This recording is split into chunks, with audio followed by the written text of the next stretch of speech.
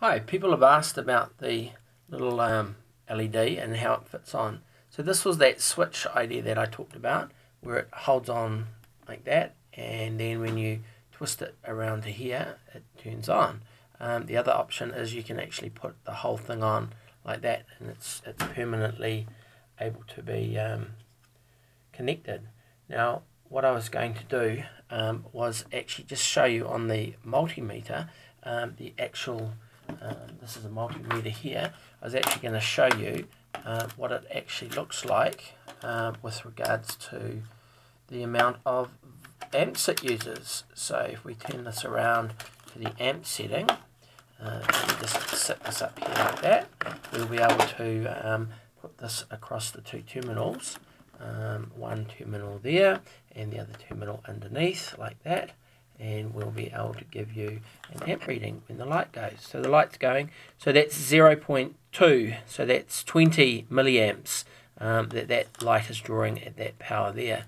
Now if we change that back, since we know what that is, and we'll get the voltage across the battery, and then when the voltage across the battery is actually burning. So we'll just plug that in to here like this, and then we will put this on here. So the voltage is 8.09 volts.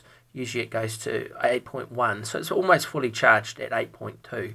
Now once we put the light on, we'll be able to check the voltage across there like this, and then we'll be able to get another reading of how much the voltage goes down. So the voltage is 7.96, so we're losing 1.4 of a volt with regards to the light being on as opposed to it being off.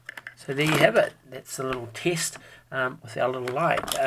So any questions about this? To me, the ergonomics are the best part of it. It's so easy to hold, and it's also quite good for safe. You know, if you just leave it stored like that, and any 9-volt battery becomes, in an emergency, the ability to become a torch. You can do your Morse code with this by having that. So if you need to do your Morse code, you can do a Morse code signal, and there you go. So thanks for good.